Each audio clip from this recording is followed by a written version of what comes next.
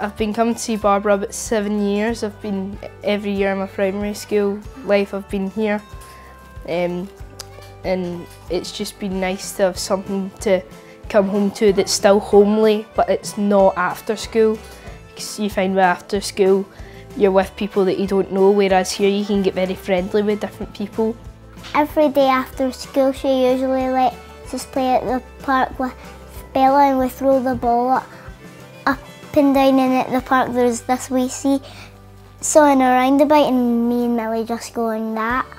I think I have learned a lot from Barbara because I've learned how to do different arts and crafts, which I wouldn't normally do on my own because I'm not too keen on arts and crafts. So I find that it's really helped produce me in that, help me in that way, in the way that I can paint and do things that I wouldn't normally be able to do. And because Barbara knows all these arts and crafts and she gets different things in, it's just nice to be able to do some of that some of the time. I've been going from since I was born, and that's the same with Millie. And I think you can still remember when we were babies, she put it on Barbara's hand.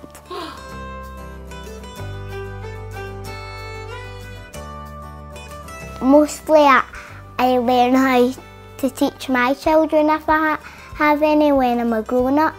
Sometimes when we come back from school we go out to the park, or because we've got a park right down beside our school, so sometimes we'll go up to the park and we'll have a wee kick about with a football, and sometimes before school we take Bella up to the dog up to the mugger and we play fetch with her. So, but after school I mainly go up to the park, or sometimes I'm allowed to play on the Xbox, which is quite nice.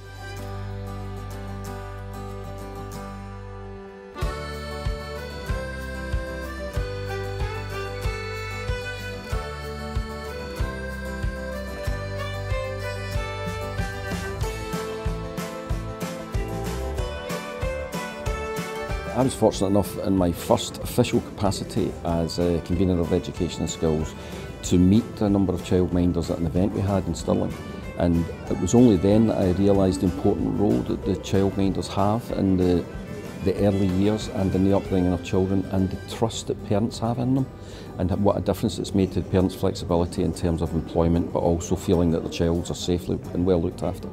Not everybody thinks that childminders are an integral part of what a country can offer to children. Sometimes it's easy to see them as not as important as nurseries or other forms of childcare, and actually what childminder is able to offer is highly personalized relationships. And children, especially vulnerable ones, especially ones that have trouble with more chaotic environments, need those kinds of relationships. I am Dr. Elizabeth Kilby, and I'm a consultant clinical psychologist and specialise in early years and child development. And I feel really passionate, genuinely believe that childminders have a vital role to play in the development of children and young people, because they're in that unique situation to offer them home-based care in such an attentive and hands-on way that I don't think we can parallel in other settings. I think anything we do at Scottish Childminding Association is not forgetting that at the back of this is about improving outcomes for children. It's making sure that children and families are receiving the best service that they can. The childminding service is exactly the same as it was, which is relatively simple. It's those small real-life experiences, it's those small family-based services.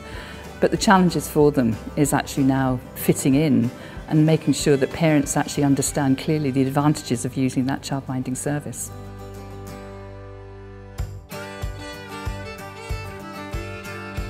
Being with a childminder compared to being at nursery is a totally different day for the children. In nursery, a lot of children are all with just children the exact same age as themselves. In a childminder, they're with children of lots of varying ages. They're also becoming part of your family.